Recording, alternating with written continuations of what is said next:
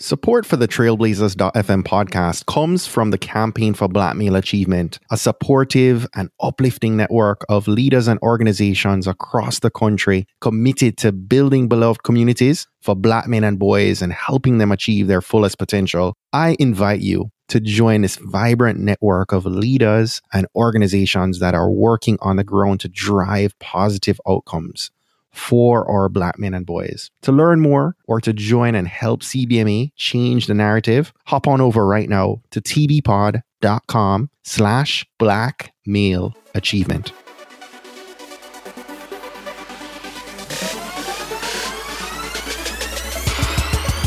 You're listening to the Trailblazers podcast, where we will explore the stories of successful Black professionals. Join us as we highlight the knowledge, resources, and tools of these accomplished trailblazers to help provide the know-how, confidence, and motivation you need to blaze your trail.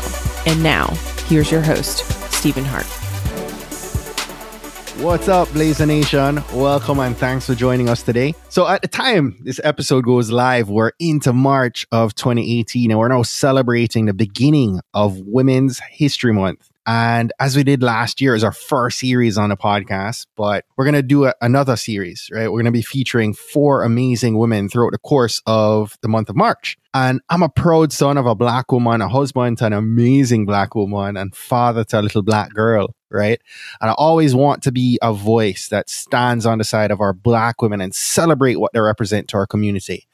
And so I hope that you will all join me in celebrating and sharing this series and these stories with your own network. Tell your friends and your family and your colleagues about what we have happening here. And I also challenge you to shoot me a tweet. You can hit me up at tbpod or send me an email, stephen@tbpod.com, and let me know specifically about the Black women from the past who you might know or know of, whose accomplishments were lost to history. I know that there are many of our Black women whose stories would probably have been praised in the 60s and 70s if it were men, right? But these stories never got the spotlight they deserve because they were Black women, right? And so it's never too late to celebrate, right?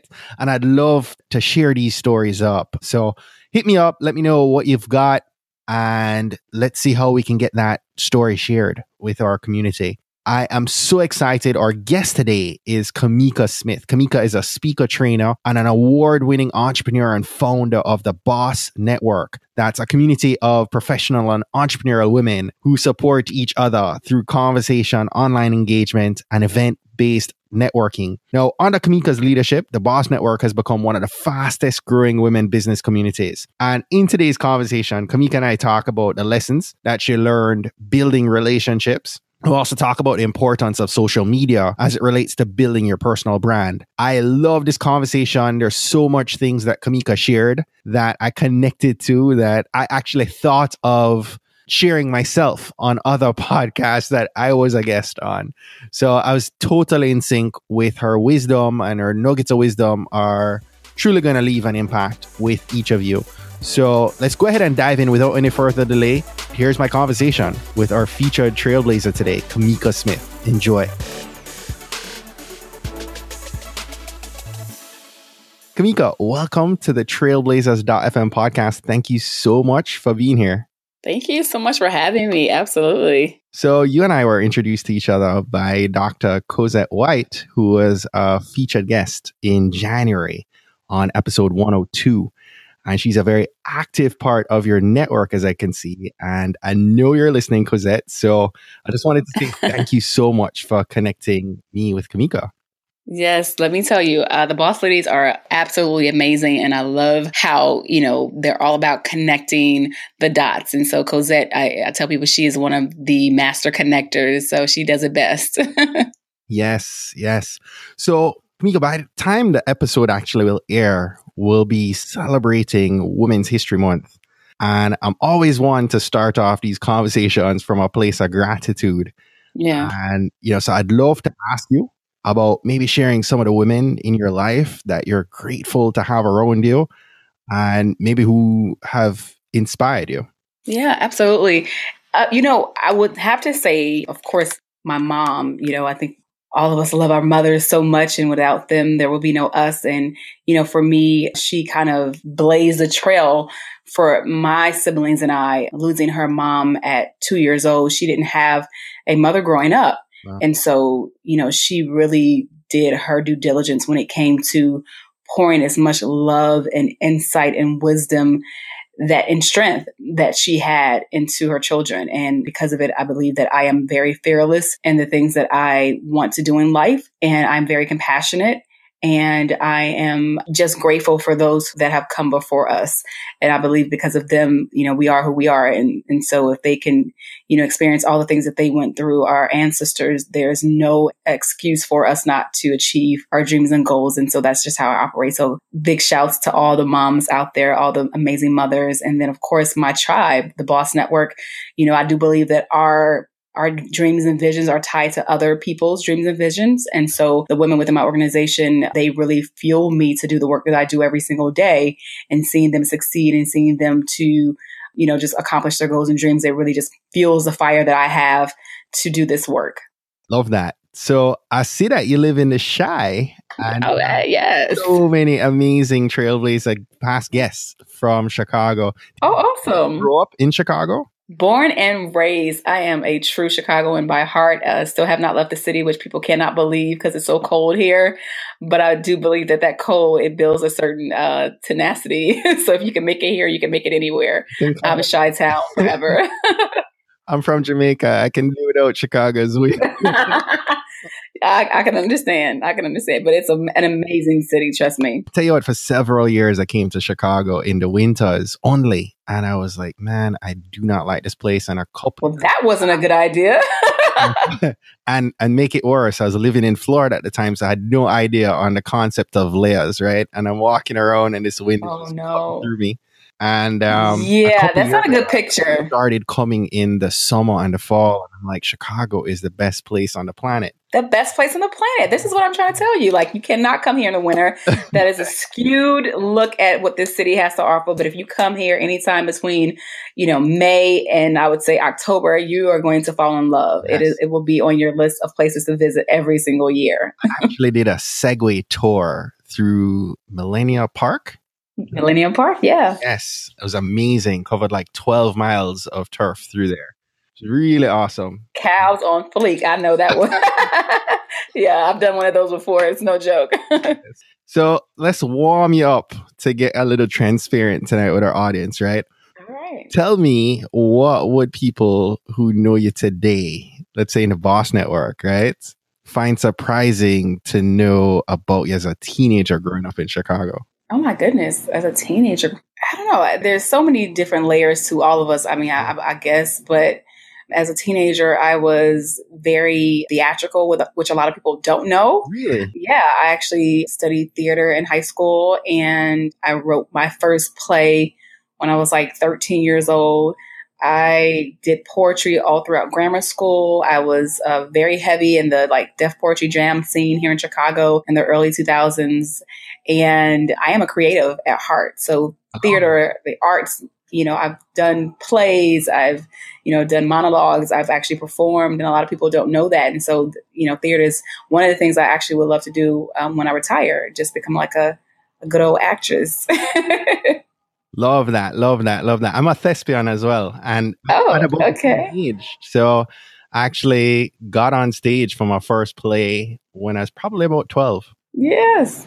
So let me tell you the story. I was actually in 5th grade, and it was Black History Month. Shout out to Black History Month. Hey, this story is right on time.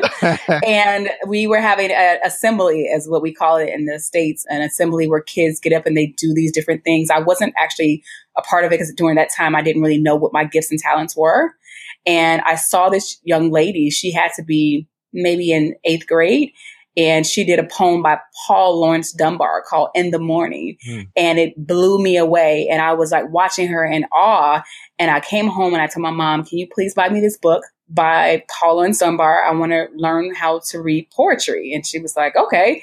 And so that following year, I actually did it at my church program, and I was amazing, and I just never looked back. And I love Black poetry. Nice. Love that story. So before we talk about the Boss Network, I wanted to talk with you about what happened that caused the pivot to Boss Network. Because I was reading your bio and it talks about you being displaced from your job back in 2009. And I think we all have our share of stories from that 2008, 2009, 10 period, right? And this came after more than 10 years developing student academic programs. Bring me back to that point and tell us what happened that fueled that pivot. Yeah, well, I've always been an entrepreneur, at heart. And I think most entrepreneurs can probably relate to that. I've been literally selling things or trying to, create some type of product since I was a kid. I did everything from, service-oriented businesses like doing hair and nails to actually having my own eBay store when I was in college and selling clothes for resale and making money. And so that was something that was always a part of my spirit. I just really didn't know, at that point, what entrepreneurship was and how to actually leverage it and monetize it in a bigger way. And so as I, started in my career, I always knew that I wanted to impact in any way that I could. And so for me, that was working in education and helping young people. I've always loved mentoring. I love, helping young people. I grew up in the inner cities of Chicago, which if you know anything about Chicago, the Austin community, which is on the west side, is a very rough area to grow up in. A lot of people, don't really come out and do great things. And so that was kind of like the stigma that was attached to my neighborhood. And I just knew that I wanted more. I actually went to school on the north side, which was like 2 trains and 2 bus rides every single day at 6 a.m. in the morning to get to high school. And so that train ride and that bus ride allowed me to see the entire city to the point where I saw downtown Chicago, people in business suits walking with their briefcases, being successful. And on that train ride to high school every day from the west side of Chicago, I knew that I wanted to be successful. And so, when I, got into my career, I was very successful at that. I love impacting students. I love creating programs. I love training people. And I did that at over 64 high schools within Chicago. And I made a huge impact. And, like you said, 2008, 2009, I was displaced with, 25 other 100 administrators and teachers and principals, but I had already started a business prior to that. So, I had already been in, business. I had already kind of created my own social influence in the city of Chicago. So I was kind of building up to it. I don't think it ever just happens. I was building my trail, if we're going to keep with the theme here. Yes. And so when it was time for me to get laid off, I knew that I wanted to take that step into full-time entrepreneurship. I said, hey, I didn't get to backpack to Europe when I got out of high school. I've been working since I was like 14 years old. So I was like, this is going to be the time where I'm going to take this, savings that I have, and I'm going to actually take a year off and focus on something that I really enjoy, which is entrepreneurship. And I'm going to just see how I can make it happen. And little did I know that it would actually happen and I would never go back to work. So, Hey, look at God. Yes. Preach. So today you're running the Boss Network, and that's now become one of the fastest growing women business communities. Tell us a little bit more about the network. Absolutely. So the Boss Network is, an amazing community of professional, career, and entrepreneurial women. I launched this brand back in 2009 after being laid off. And it was literally, I had an event planning company. That was my first business, an event planning and marketing company. And I wanted to really grow that business. And so I knew the power of networking because I leveraged that in my career at so many different phases.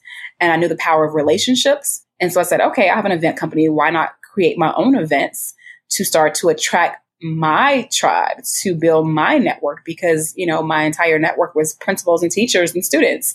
I didn't really know any entrepreneurs. And so I stepped out and I created my first Boss event. And it's like that old saying, if they won't give it to you, you better figure out a way to build it. And so as I was trying to network, there were great people who were trying to help me. There were some people who really, didn't have the time. And so I just said, okay, well, you know what? Let me just find those that are looking for the same thing I'm looking for. And I launched my first event series in the summer of 2009. And it just kind of like blew up. That was like, I guess, like the hub of social media. And so I really leveraged social media at that point to kind of create my own voice in the marketplace. And, the rest is history. Within a year, we were listed in Forbes magazine as one of the top 10 websites for women. So yeah, goodness, It was just perfect timing. Right time, right place, right product. Absolutely. So what was one of the big challenges that you faced early on with the vision and getting this out there? Was it Early on, I would say, I think I was like, I was in the zone. I think a lot of entrepreneurs could probably relate. When you have that vision and you have something that you want to do, like nobody can stop you. You're like, it's not until you have like that first set of failures that you realize like, oh, this is not everything that I thought it would be. But when in the beginning, like you're just on 10, you have all this momentum. Everybody's excited for you. Everybody's rooting for you. It's like, oh, that's so cute. You go, girl. Hey, and I realized soon enough that is actually, fleeting, and it does not relate to 100% support. And it definitely doesn't relate to clients and monetization and growth in a business. And so I had to realize that even though I had a social enterprise business, I had to figure out a way really quickly to monetize it. And it could not just be the events, because the events were very costly. And so, yeah, in the beginning, it was just about, strategy, actually like making sure that I took that vision and put some strategy behind it so that it could actually be successful. And that's probably one of the mistakes that I made early on, like not really strategizing to the point where, I was looking at the business aspect of it. I was so focused on the vision and helping people that I was like, full force ahead. But yeah, it worked. And then, there were some trials and errors, but I think it's all part of the journey, So is the network monetized via membership? Absolutely. So after the first year, we caught on very easily that we had to create opportunities to monetize our brand. And so in addition to the events that we were creating, which were monetized, we launched a membership platform, which is called thebossnetwork.org. And so I just went out and I researched, all these online networks for women, because I knew I didn't want to have a traditional organization that met every week or every month. I knew that I wanted something that was national and not just local here in Chicago. And the internet and social media was the best way to create a national and an international brand. Mm-hmm. And so we launched the website not even 6 months later, with a membership platform where we provided opportunities for women to grow their brands, have access to things that are really being done heavily now. But back then they were not. We were doing like teleseminars and, workshops and online coaching and mentoring. And so it was like we were, very much early adapters as far as like creating what now we see all over the place. So, yeah. Wow, that's pretty cool. So what's driving you in the work that you're doing today? Oh my goodness. You know what? It's to tell people, whenever you're in business, you have to know your why. Mm-hmm. And if you don't know your why, you're going to be very easily deterred or very easily distracted by everything else that's going on around you. Why I started this network was to give women of color a platform to showcase their talents and their gifts, and to give them resources and opportunities to help them expose their brands. Because I tell people all the time, you can have a great business, but if nobody knows about it, that does not help you. So I utilize my marketing background to really create a large network where we reach, over, I'm going to say over 100,000, but I'm sure it's way more than that, and giving women access to promote and market themselves, where a lot of platforms, they don't really allow you to do that. So yeah. That's awesome. That's awesome. So what are some of the lessons that you've learned about building relationships? Because in large part, networking is all about building relationships, right? Yes. Yeah. So one of the biggest lessons I've learned is that, you have to build relationships and not just your Rolodex.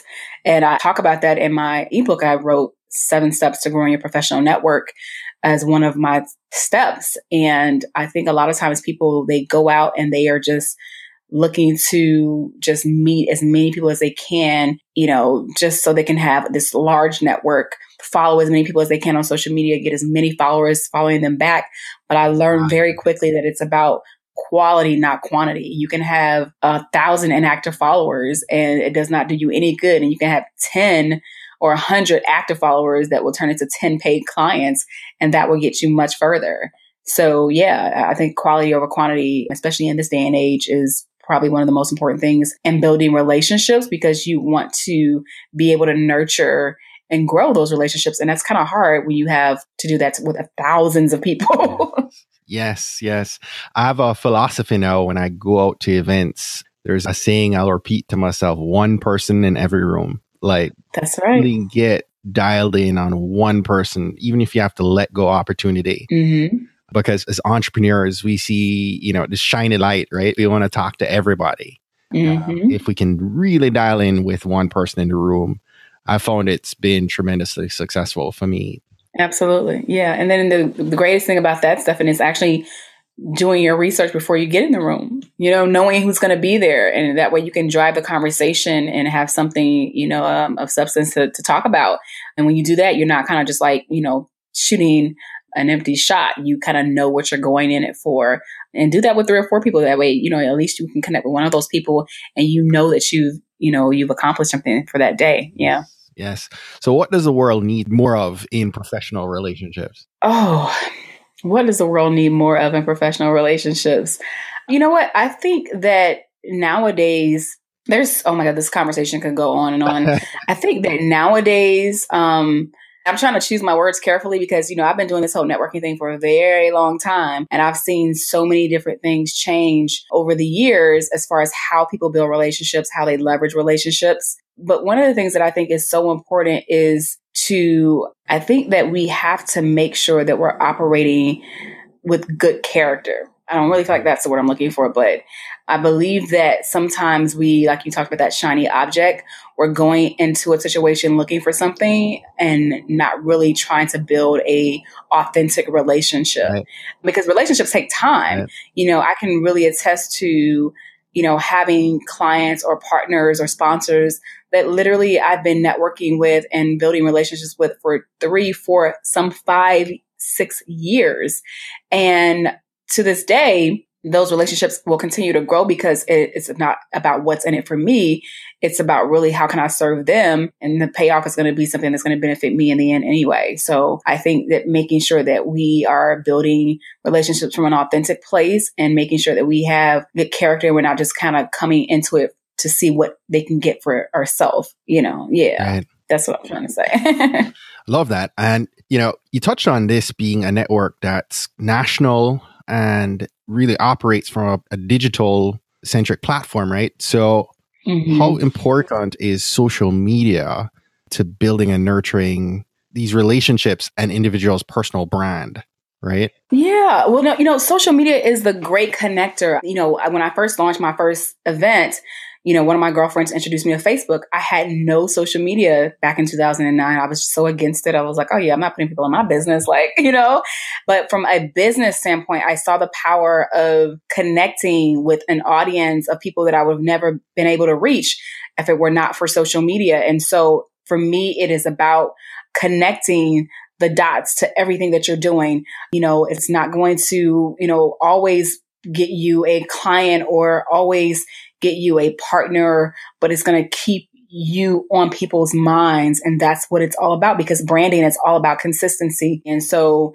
you can really utilize social media to kind of keep people in tune with what you're doing and kind of create your brand, because now more than ever, people are buying from people and not businesses. People do business with people that they like. They spend money with people that they love and they enjoy working with. So it's definitely, the game has definitely changed. You see it with all the big brands like Coca-Cola and State Farm and McDonald's. They always have an influencer or someone that you can relate to attached to their brand, because they know that people connect to people and not things. Yes. Yes. So given your experience and wisdom speaking, I see that you speak around the country on leadership topics, right? I was hoping we could maybe have you share some of your insights on leadership. Absolutely. For me, leadership is, one of the topics that I'm very passionate about, particularly when it comes to women, specifically when it comes to women of color, because I do believe that anything that we do that has impact in this world, it comes through leadership. Yes. And so, that leadership does not always mean being out front, but it does mean serving in a capacity where your work impacts, more than just yourself. And, for me, I operate from a servant leadership standpoint. I'm always looking for ways to serve my clients or serve my tribe or, give the women within my network access and resources. And so as a leader, my job is to always make sure that I am, staying in tune with what's happening in the world when it comes to, my particular industry, knowing what the trends are when it comes to, my business and my particular expertise, and making sure that I am, at the forefront of that conversation so that those that don't have access can get that information from me. And so I believe that, we need more women and women of color in leadership positions, sitting on boards, management positions, in the C-suite, CEOs, vice presidents, so that we can make decisions that trickle down. Because if we're not at the top making those decisions, then we do not benefit from what's happening. And we can see with everything that's happening right now in our world, with our world leader, how we are, kind of suffering because of that. So, yeah. Yeah. Another conversation. Kamika. But from your vantage point, right? So what's distinctive about those men or women that rise to the top versus those that get stuck in the middle? Yeah. For me, when I think about great leaders, it's the people who either have a seat at the table or they have crafted and molded and created their own table to have that conversation. And then they're taking that information back to the communities, right? Those are great leaders. Great leaders are not hoarders of information, of resources, of opportunities, of access. Great leaders are those that understand that, when you give, you get so much in return. And that's what I find in the leaders that I follow and I'm inspired by. It's those who are selfless in giving out information. And that does not mean, kind of burning the candle at both ends. I feel like sometimes, especially in entrepreneurship, we feel like we have to be everything to everyone. And that's why I'm really a strong component of finding your niche and finding your tribe, because you are not for everybody. And that is okay. Yeah. Girl, me and you could talk for the whole night. Yes, we could. I keep telling you, we're going to have like 5 podcasts. Like, there's several things you've said tonight that I've said myself on other podcasts. Yeah. I'm in great minds. Yeah, think alike. But before we begin to wrap up here, I want you to bring this home for our Blazer Nation, right? How do you put the personal brand and the relationship building and the networking and this element of collaboration together to 2018? So, absolutely. The world we live in right now, collaboration is so key because you have so many, creatives and entrepreneurs and experts doing the same thing. It's like, how do you set yourself apart? That's going to come from your own personal branding. But the beauty of building a business is you can actually reach new audiences and people that you would never have access to by collaborating with other people in your particular industry and even in other industries. And so I think that people are now seeing more than ever that it's not a me thing, it's an us thing. So. Yes. All right. So before I let you go, right? Our Blazer Nation loves to tap into resources of Blazer Nation, yeah. Our guests, right? So are there any good books that you've read recently that you'd care to recommend? Oh my goodness. I am in a very spiritual place. So I read a lot of spiritual books. There's so many, that I can recommend. But one book that I actually just reread recently, and I think it's really important when it comes to like building relationships, is Crucial Conversations by Stephen Covey. If you guys are, I'm an educator, so Stephen Covey is like, the man. But Crucial Conversations is a very, very good book because if you cannot communicate your brand, your vision, if you can't communicate with other people, then you are definitely doing yourself a disservice. So that's one of the books that I just read that I really, really have been enjoying. And then also Malcolm Caldwell, The Tipping Point. It's an oldie but goodie is another one that I just reread. So yeah. Love it. Love it. Love it. Get those on your list, Blazer Nation. Last question tonight. What's one action that you think our community should take this week that's going to help them to blaze their trail? You know what? I know we're talking about Women's History Month, and that is all about trailblazers and people that, came before us. And so I would say, one of the things that we could do a better job at and something that will really help us to go out and serve other people. And I just don't feel like that is talked about enough. A lot of times we're so focused on, serving our clients or serving our tribe or serving ourselves that we, spend less time serving our community. And that's one of the things that I've really taken time to do because I had gotten to a place where I was so consumed with my work that I was not doing that. And I'm talking about with people who cannot give you anything in return. So I have a small mentoring group of 10 young people that I mentor once a month and teaching them about entrepreneurship, about pitching, about, just life skills and anything that can help them grow. And it is my life's passion. I love those kids. And our program is called Dream Big. And so,